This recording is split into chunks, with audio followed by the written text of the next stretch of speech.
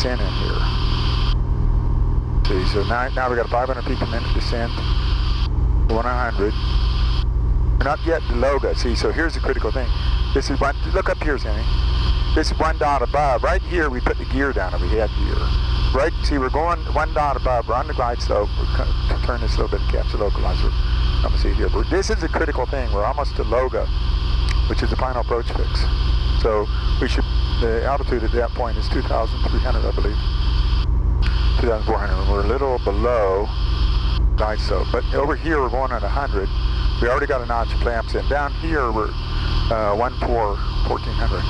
Going past Loga, keep it lined up. Now here, trim it up, because right here, everything should be on the money, near and in. We're at Loga. Here's something to do. Look over here. This is something to do. Now this thing is way off. The gyro compass, way off at 24. Oh, we're a little bit off on our heading here. But let's get it lined up. See the track, leave that better, 23. So 233. Let's set this in the track, 235. All right. So now we've got to go to 24, and we're a little high, but we got only one notch flaps on. They're going 90. We're going at 200 feet per minute down. Put on a second notch of flaps. Going 90 and going 90 on the speed. The manifold pressure is at 14. The RPM is 24, and we're not going down enough. See, because we're above the glide slope over here. So a little more trim, a little more speed. Okay, 500 feet per minute down, as it should be, and we're catching up to the glide slope over here. Look over here. Don't look at such a big angle though. Slide it over. Slide the camera over. See. So we're catching up with the glide slope, and we're 2,000. We're at 95. 2,000. We're on the glide slope. We're about a third of the way between Loga and 2.4. Right now we shouldn't be getting tied. We shouldn't be getting off. Okay, so now I'm going to trim it up a little more. 1,500. Keep panning back and forth inside and out. Move it all the way. See, we're a bit above the glide slope. It's okay, just a little. But we're hitting is 2.3. Winds are calm. Actually, the track is 2.35. We're right on the glide slope.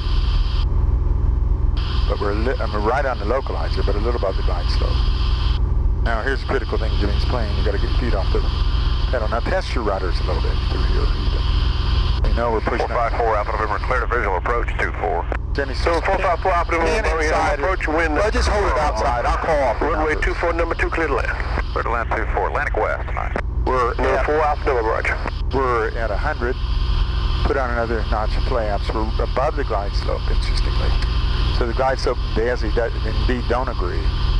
But we're at 2,300. Pull this back to around 14. 2,300. Now work the rudders so you line up. Now get a picture of the localizer in here. Localizer glide slope in here real fast. So we're a little above the glide slope even. Now go outside. Go outside. See? So that's the way it looks. Inside we're above the glide slope, but outside we're right on the VSE. You shouldn't be looking at it. I got full flaps. Prop is going in. Control the throttle. 90. Full flaps, power. We'll start reducing your final approach speed for me, please, so you have a swinging on the final open. We'll do our best. Line it up.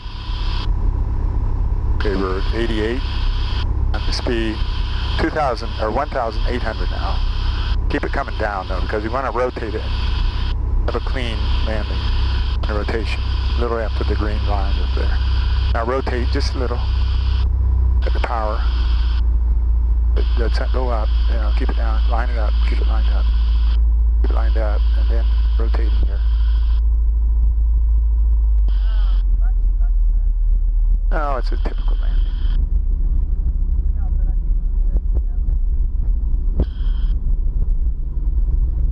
And I'm definitely not on a brake.